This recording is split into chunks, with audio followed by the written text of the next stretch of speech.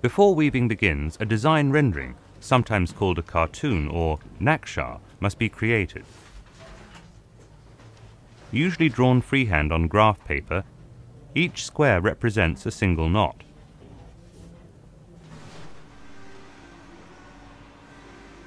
More than just a shape and a color pattern, the naksha indicates to the weavers the type and quality of rug to be produced. Any variation requires the drawing and painting of an additional cartoon, also copied by hand. Traditional weaving techniques have been traced back almost 3,000 years.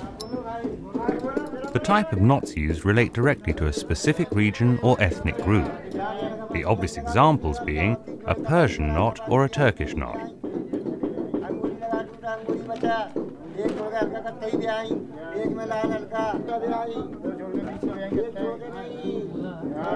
The apparent effortless way in which the knots are formed is deceiving to the untrained eye.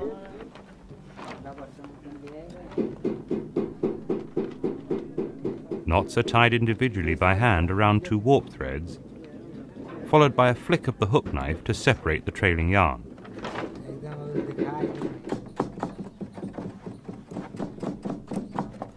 With universal appeal and an increase in popularity, flat weaves provide a viable and economical alternative to hand-knotted pile rugs.